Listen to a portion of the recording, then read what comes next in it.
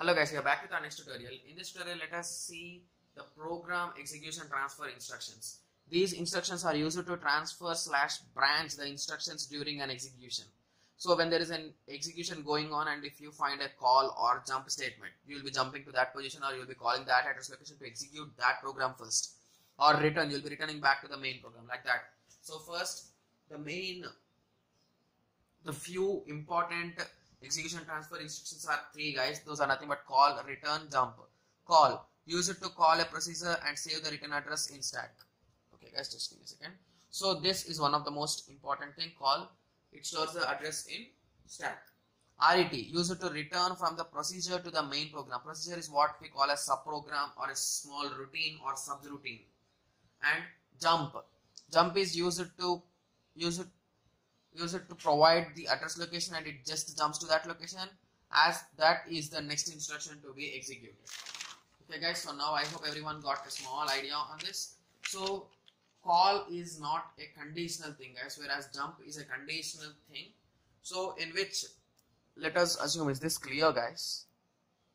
Okay, just give me a second, guys. I'll be bringing the book so that it will be clear for you. Just give me a second, I'll be back. Hello guys, I'm back. So we are having many kind of jump conditions, guys, like jump if above or jump if not below or equal when CF is equals to 0 and CF and ZF equal to 0. So in that situation it jumps.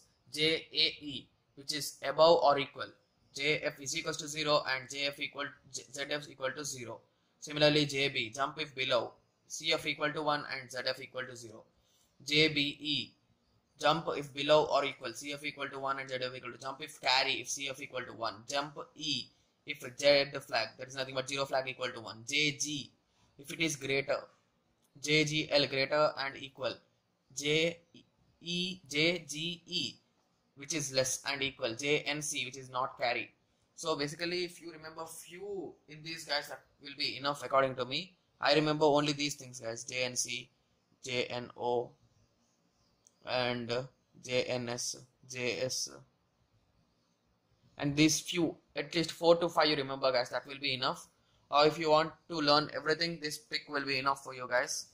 So take a screenshot or just search online for the different operations on jump instruction, different kinds of instructions on jump.